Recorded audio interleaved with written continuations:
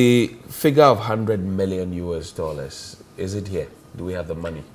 Are we done with our conversations with IMF and World Bank, as the finance minister mentioned in Parliament? Johnny, everything is on course. We have the money? We do have the money. Okay. We will apply the money. When I say we have the money, Johnny, anybody who knows how the financial system runs, okay, when the finance minister goes to Parliament to say that we are building a hospital or we are building a road and we are going to spend, say, 100 million, it doesn't mean that the 100 million is lying in the Bank of Ghana. You have to raise in the money, rake it in, either by revenue measures, which is the collection of tax internally, or either by loans or by development partners and bilateral and multilateral resources coming in. Okay. So the 100 million is no different from how money is mobilized but have everywhere. we gotten commitment from IMF and World Bank? In fact, we have got that amount? beyond the commitment. We do have the commitment. Beyond the commitments, Ghana itself, by its own internal revenue measures, is raising a lot of money.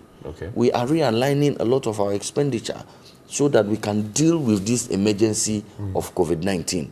So it is not entirely true that all of the money is going to come from the World Bank or the IMF. Yes, the World Bank and the IMF have made facilities available that Ghana intends to tap into. What percentage would that constitute of the 100 million? I can again get back to you on those details. Okay. But rest assured that in our conversations with the World Bank the last time, information that are available to me, about 35 million from them, for instance. Okay. And so the government of Ghana itself, from its own revenue measures and from its own mobilization, is going to also raise a huge chunk of that money.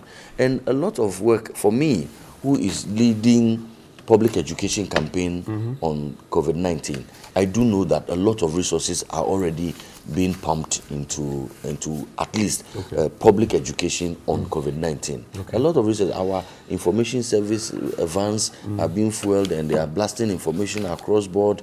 As we speak, infomercials are playing on mass media, robocalls are being made, and so on. And all of this takes some commitments, they take some funding. Okay. And so the government of Ghana we are feeding 1,030 people 3 square meals a day, keeping them in hotels of good standing, and so on and so forth. We are applying resources where we need to, and His Excellency the President and his government is leading from the front. What we want to guard against is an attempt for people to want to detract, politicize, trivialize this matter. We do not need that at this point.